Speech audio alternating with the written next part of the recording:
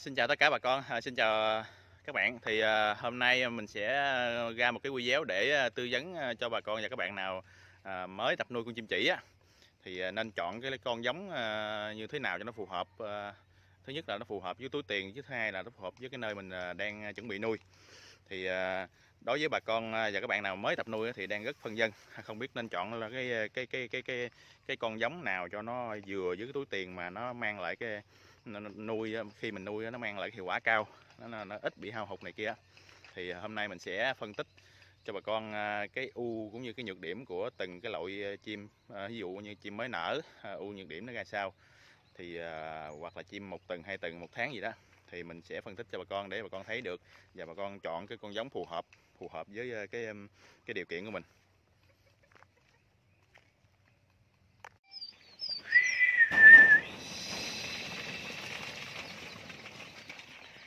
Thì cái con giống loại con giống đầu tiên đó là con giống chim giống mới nở nha các bạn. Thì con chim giống mới nở thì nó phù hợp với những cái bạn nào mà đã nuôi nhiều lần rồi, có nghĩa là mình nuôi nó quen rồi đó, thì mình sẽ chọn con giống mới nở. Tại vì con giống mới nở thì giá nó sẽ rẻ, mình nuôi nó sẽ được lời cao. Tuy nhiên thì ở con giống mới nở thì nó có một cái nhược điểm, đó là khi mà mình thì nó sẽ hao hụt nhiều. Ví dụ như là mấy ngày đầu mình thì những cái con nào mà nó yếu, ví dụ như nó yếu thì nó sẽ chết như thế này, hoặc là những con này nè, những con này, những con mà mình sau 2-3 ngày thì nó sẽ tật như thế này, thì mình sẽ dạt bỏ ra, mình sẽ bị hao một số con như thế này đó. Tuy nhiên là nếu mà à, mình biết cách rồi thì nó chỉ hao những cái con mà căn bản như thế này thôi, tại nó quá yếu thì buộc nó phải hao thôi, chứ không phải do bệnh đó. Thì với một cái nhược điểm thứ hai nữa là cái con chim mới nở á, nếu mà bạn nào ở nhà mà xa, ví dụ như là ở trại nuôi nó giao tới nhà các bạn trong vòng 1 ngày á, thì các bạn không nên mua chim mới nở. Tại vì nếu mà cái khoảng cách nó gần á, khoảng chừng 2 tiếng đồng hồ trở lại á, đi giao khoảng 2 tiếng đồng hồ trở lại, thì các bạn nên mua chim mới nở. Tại vì nếu mà con chim mới nở mà các bạn giao xa quá thì nó sẽ bị rất là dễ bị khô chân. Thường thường là các bạn thường thường là mình nuôi con gà hay con vịt như vậy đó, thường ta nói gà nguội, vịt nguội, nó là như vậy đó. Thì nếu nó nở ra trong thời gian ví dụ con chim mà nó nở ra trong vòng 1 ngày mình phải cho nó ăn, thì mình để hơn thời gian đó thì nó sẽ bị nguội con chim. Nguội con chim thì nó dẫn tới bệnh khô chân đó các bạn, hoặc là nó ốm nhách, ốm nhôm mà nó nhẹ tông nhẹ teo á, giống như mấy con chim này nè.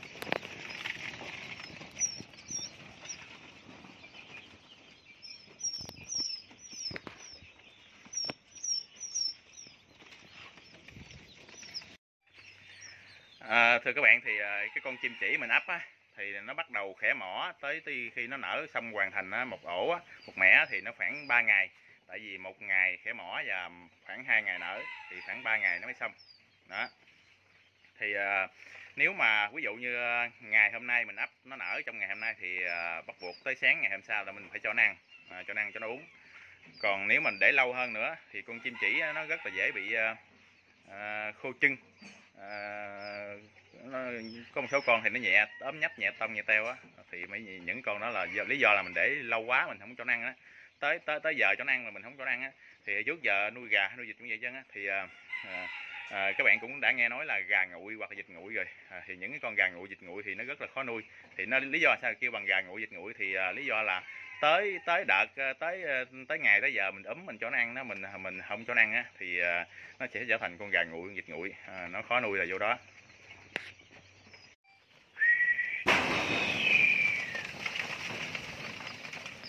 Thì đối với con chim chỉ mới nở á, thì nó phù hợp với những cái bạn nào mà đã nuôi quen, cũng như là mình có kinh nghiệm rồi đó. Thì mình mua con chim chỉ mới nở thì cái giá thành nó sẽ thấp, thì cái chi phí mình sẽ thấp, thì mình nuôi sẽ được lời nhiều hơn. Tuy nhiên thì con chim chỉ mới nở thì mình một tuần lễ đầu thì nó cũng có hao hụt một số con nha các bạn. Ví dụ như những cái con mà nó ốm nhách, nó ốm yếu, hay là nó có tật, hay nó nở cái quả trứng nó ngay ở chỗ nhiệt độ mà nó không có điều hay gì đó, thì nó quả trứng nó ngay mấy cái con chim mà nó sinh ra nó có tật như thế này đây. Đây. Yeah. Đây. Đó. thì con chim mới nở về mình úm vài ngày thì nó sẽ phát hiện ra một số con có tật như vậy đó. Với thứ hai nữa là đối với một số cái bạn nhà mà xa cái chạy giống quá, tại vì hiện nay là cái chạy giống chim chỉ thì ở một cái tỉnh vậy đó được chỉ 1-2 chạy thôi, cho nên là một số bạn phải mua ở rất là xa, cái thời gian vận chuyển nó rất là lâu. Nếu mà các bạn mua chim mới nở thì cái thời gian vận chuyển khoảng chừng 2 tiếng đồng hồ trở lại thì các bạn nên mua, còn nó hơn 2 tiếng đồng hồ thì các bạn không nên mua, tại vì hơn 2 tiếng đồng hồ thời gian nó quá lâu rồi, con chim nó mới nở đi nó rất là yếu. Với thứ hai nữa là nó sẽ, nếu mà cái chạy đó ở xa vậy thì con chim nó tới chỗ bạn nó sẽ thành con chim nguội. Chim nguội thì nó rất là dễ bệnh, rất là khó ốm đó. Thì đối với con chim mới nở là vậy đó. Các bạn nào mà mới có kinh nghiệm với mà khoảng cách từ chỗ mình tới bắt con giống nó gần thì mình nên mua chim mới nở. Còn các bạn nào nhà xa chút mình mua mà cái thời gian vận chuyển chim nó khoảng nửa ngày trở lên tới 1 ngày thì các bạn nên mua chim một tuần trở lên. 1 tuần trở lên, tại vì như hồi nãy mình nói thì sau khi mình ốm 1 tuần thì một số con mà ốm yếu như thế này thì nó đã bị lội ra hết rồi đó. Mình cũng sẽ làm cái chạy chỗ người ta ốm mấy con này nè, người ta lội ra hết rồi đó. Mấy con ốm yếu này nè, bắt lội hết, bắt nó giải quyết hết. Đây một số con này đó, thấy không đó.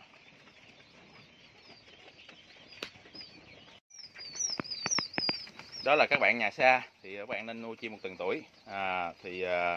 Cái số lượng mà chim như mình nói đó, số lượng chim nguội, một vài con chim bị nguội nó nở đầu tiên đó, còn chưa cho nó ăn kịp thì nó sẽ bị nguội, thì nó sẽ bị ốm tông ốm teo một số con thôi nha, chỉ có một ít con, một vài con nó bị như vậy thôi thì mình sẽ lội ra hết trên đó. Với hơn nữa 1 tuần tuổi thì nó sẽ mạnh rồi, nó mạnh cùi cụi rồi nó mạnh cùi cụi rồi, cho nên là các bạn thấy bầy chim này ở đây mới có 3 ngày tuổi nó vậy đó. Thì còn một số bạn nào nếu mà cái điều kiện kinh tế mình nó khá chút xíu thì các bạn có thể mua chim 2 tuần 3 tuần, thì cái loại đó thì nó ốm nó rất là dễ dàng, mình ốm nó rất là dễ dàng. Tuy nhiên thì mình cũng phải cần ốm nó nha các bạn, tại cái thời gian nó cũng còn nằm trong tháng nên mình cần ốm.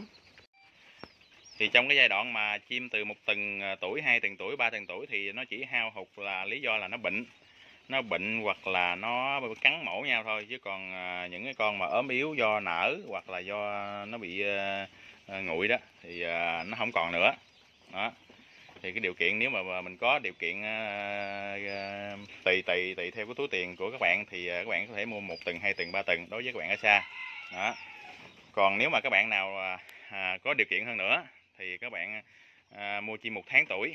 1 tháng tuổi thì cái giá nó cao hơn một chút, nhưng mà mình không cần phải ốm trong cái lồng nhỏ này nữa đó. Mình không cần phải ốm trong cái lồng nhỏ này nữa, có nghĩa là mình đã thả chim từ trại giao tới chỗ các bạn nuôi thì các bạn có thể thả ra một cái chuồng lớn luôn. Nhưng mà cái chim 1 tháng tuổi mình thả ra cái chuồng lớn thôi, nhưng mà mình vẫn nhốt nó trong nhà nha các bạn, trong nhà kín gió nha, chứ không có thả ra ngoài mưa ngoài gió được.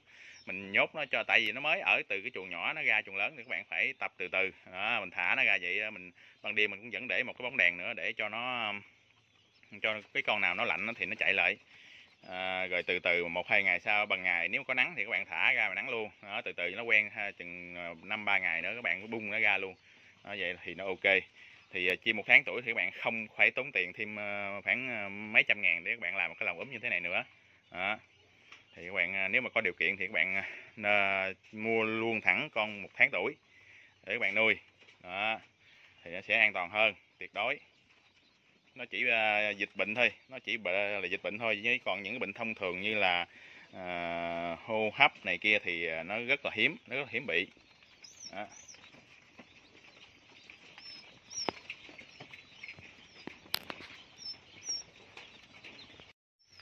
Thì đó là mình vừa phân tích một số ưu nhược điểm của những cái con giống qua các cái giai đoạn từ mới nở tới 1 tháng tuổi. Thì bà con và các bạn tham khảo để mà biết cái cách chọn con giống cho nó phù hợp với cái nơi mà mình nuôi.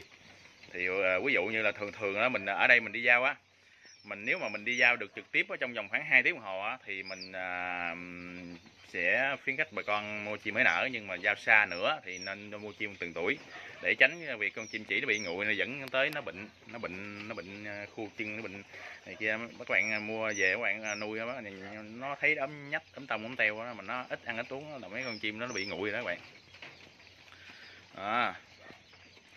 Thì bà con cứ tham khảo thì sẽ chọn con giống phù hợp với mình. Thì video mình chia sẻ ở đây xin được kết thúc. Bà con thấy hữu ích thì xin một cái lượt đăng ký, một lượt theo dõi để giúp kênh phát triển, để chia sẻ nhiều thông tin hơn nữa đến bà con và các bạn nào cần. Xin chào và hẹn gặp lại các bạn trong những video lần sau.